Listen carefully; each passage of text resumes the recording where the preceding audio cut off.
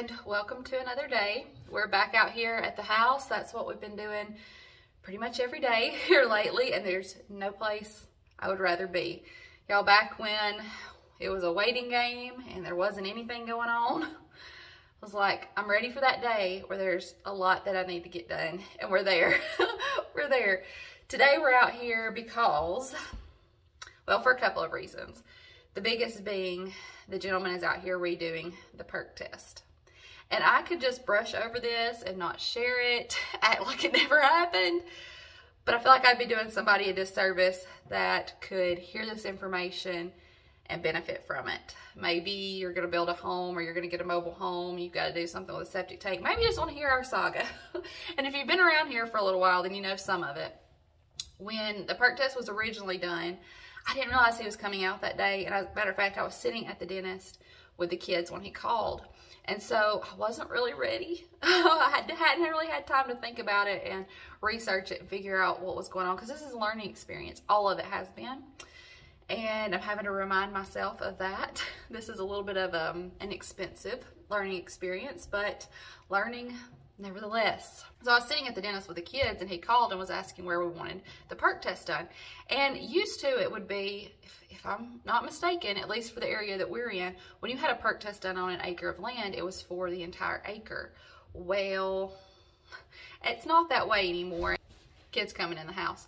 It's not that way anymore, and I understand why. He was really good about explaining it all to me today, and I understand a lot better. But after that first perk test was done, we had to come out and kind of reevaluate where we wanted to put the pad for the home based on where that septic tank was going to have to go. And we were either going to have to push it back or move it forward, meaning the home. And when you're wanting to have a homestead on a little bit of land, and you need space for chickens and goats and gardens and coops and sheds and all those things, every inch counts. And we want to do most of that in the backyard. I'm sitting here looking out the back window. So that meant moving the house forward, and that was going to put the septic tank on the back corner with the fill lines that we needed. They were going to run all the way across the back of the house. And we were going to have to get creative in where we put our back patio, where we put our driveway and our parking space, because we wanted to come in the back door. And anytime we wanted to do anything in the backyard, driving things in the backyard or running lines in the backyard, putting up structures in the backyard, we were going to have to deal with that septic tank and those fill lines. So we just stopped it all and was like, look, we've tried to make it work, and it's not working. So I'm going to call him, I'm going to get him to come back out, and we're going to do it for the front yard. So that's what he's here doing today. The septic tank's going to go on the front of the house. The fill lines are going to be on the front of the house. And when I was talking to him, he actually said it's going to work out much better because the dirt is better in the front of the house. The amount of fill lines that we need and how deep they have to be, how deep the septic tank has to be, all of those things is going to work out better in the front of the house. So it was meant to be. It's been frustrating, and I tried to make it work like it was, and I just couldn't do it.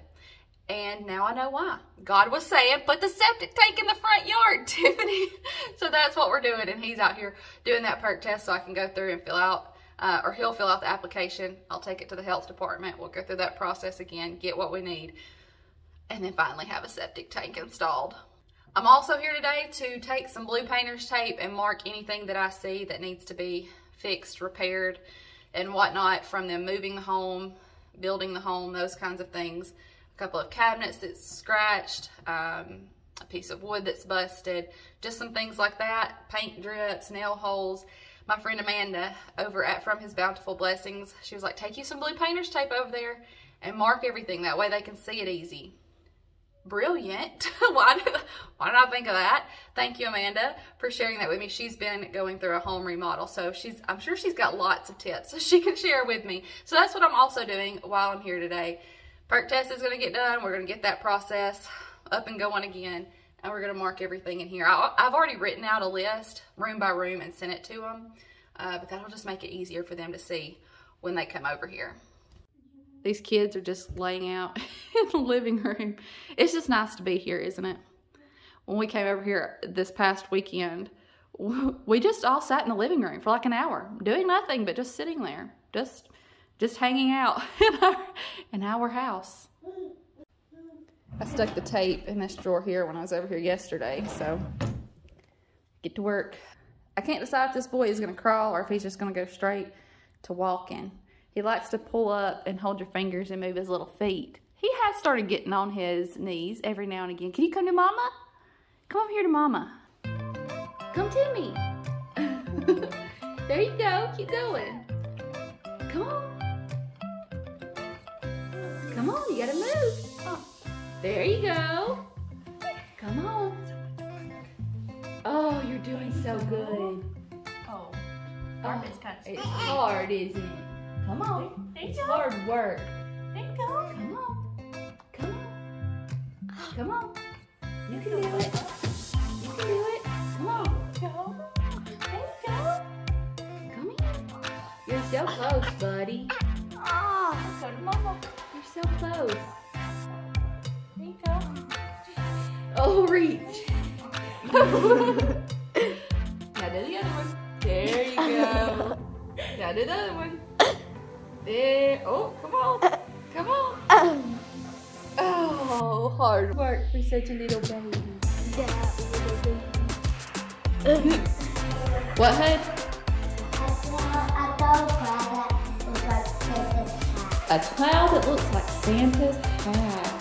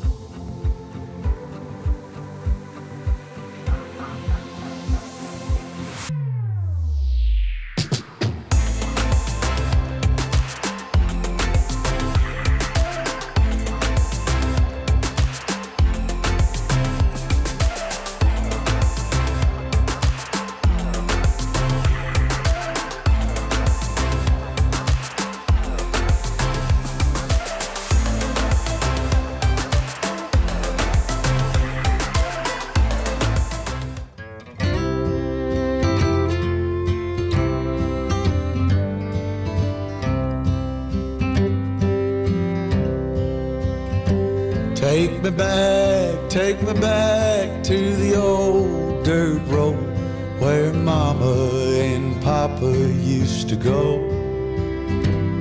Let's sing all them songs from a long time ago and pine for them old days of yore. Well, let me run through the breeze like the leaves on the tree. I'm Tiffany, by the way, if you're new, and this is Wyatt. And just in case you are coming across our channel for the first time, there's going to be a playlist down in the description box titled Moving Vlogs, so you can get all caught up on everything that's been going on. We recently bought this double wide mobile home, put it here on this little bit of land to turn it into our own 1-acre homestead. We've got big plans for it, and we're sharing it all here on this channel. So I just wanted to introduce myself in case you were finding us for the first time. Mommy got to get her shoes on. Let me fly like the leaves when they fall. It is a beautiful day today. It is so warm. So warm and nice. We're getting out to go in and get some lunch, and it hit me that I forgot to put our supper in the crock pot. I guess I'll be cooking that on high. Whenever we get back home, we're gonna do crockpot potato soup tonight. And I forgot to put it in the crock pot in my rush to kind of get out of the house this morning.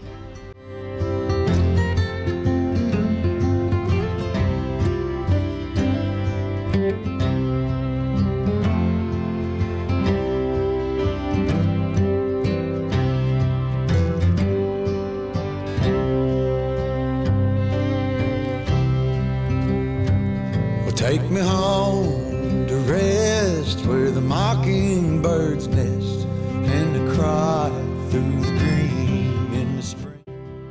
We're gonna go ahead and get the soup going in the crock pot. Like I said, we're starting a little bit later in the afternoon, but it'll be all right. I will link the recipe down in the description box. That's what I usually use when I make my potato soup. So that'll be down in the description box. I'm gonna go ahead and get everything in the crock pot. And I'll be back with you in just a second. From my brow, and the glow of the fire pulled me home.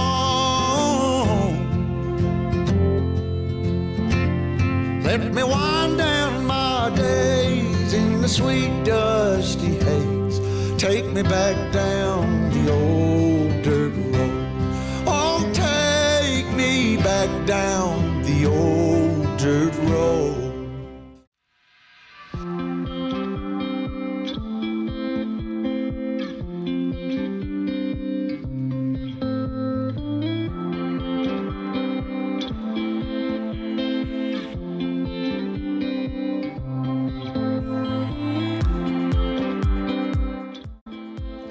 Fried up that bacon and made some bacon bits to add in, and you'll see I also add a little bit of the bacon grease as well.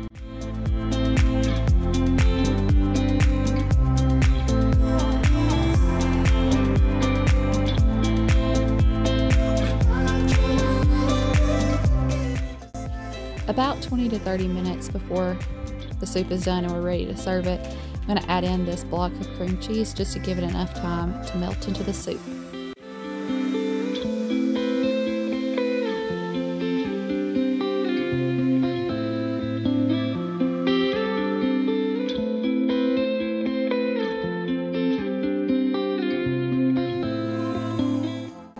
We served it with some shredded cheese and chives on top, and it was a delicious meal. We love you guys.